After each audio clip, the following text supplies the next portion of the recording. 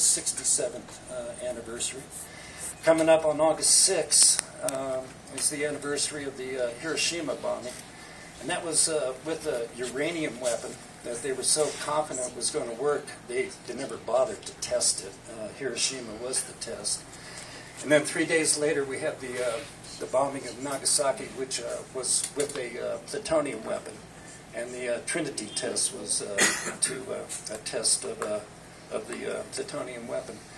But that is the great technological feat that Los Alamos achieved, the Manhattan Project, the giants of that era, who I actually admire, with the strong exception of Edwin Teller, but that's another story. But, you know, I admire Oppenheimer, I admire Hans Bethe, these giants of physics, many of whom later became very ardent arms control advocates, so it's very worth noting.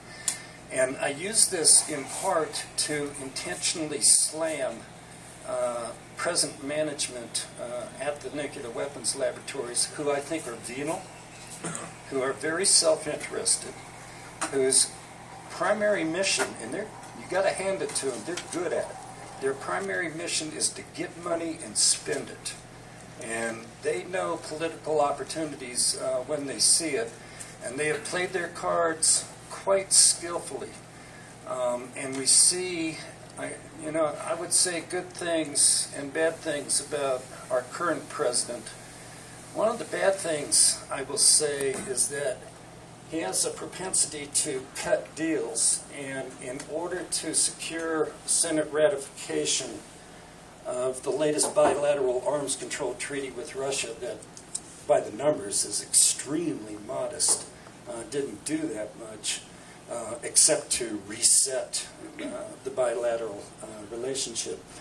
But President Obama cut a deal with the laboratories that, again, they're adept at exploiting, and we have constantly rising budgets at the three nuclear weapons laboratories, to the point where all three of them, their budgets for nuclear weapons programs are basically double what the historic average was for the Cold War. So this is, to me, I think, astonishing. And we have this self-perpetuating community that is heavily invested, know where their bread and butter lies.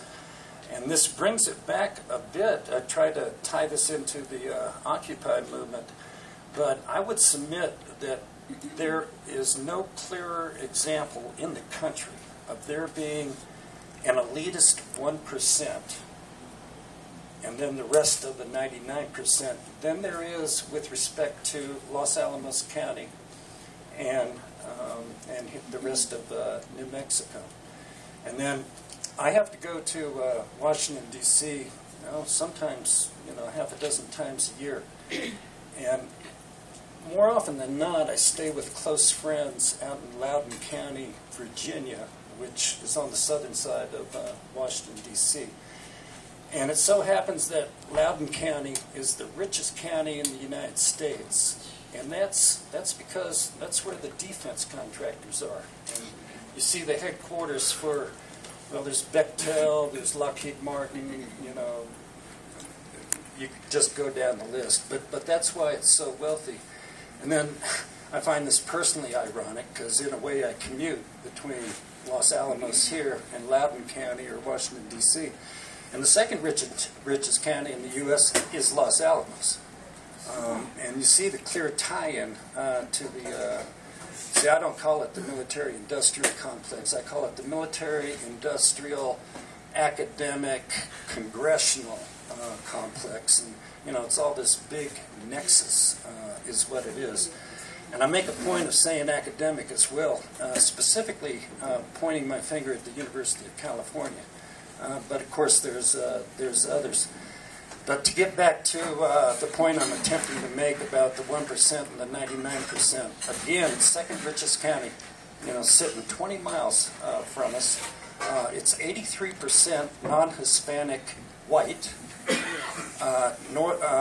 New Mexico itself is a slight majority of minority.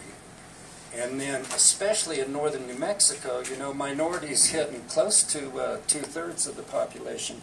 But yet we have this affluent island sitting in the middle of, you know, more or less brown northern New Mexico with, you know, these, I don't know, just these stark socioeconomic disparities. And, you know, I like to say, I say this at least partially in humor, but you know, I used to live up, well, in Truches, which there's a friendly place. But you know, I'd get called Anglo. This is my little joke, and you know, I'm not Anglo, I'm Irish. As if that excuses everything. But I realize I got a white face, and I'm pointing out, you know, these socioeconomic disparities that I just think are stunning with respect to Los Alamos. Now, I realize that I go on for too long. I'm going to let others speak for a little while. If y'all want, I have much more to say. I'd kind of like to get into some of the details of what we're currently doing with our own nuclear weapons. And, you know, just to give you a teaser, and hopefully this will bring me back to the stage, but just to give you a teaser, what we're doing with our existing weapons is that, first of all, in black and white, we're extending their lives by 30 years. And I say in black and white because in reality, they're probably serviceable for another 70 years. And, you know, there's even, I know of one reference from Sandia that says that, but we're taking our present weapons and extending their service lives 70 years.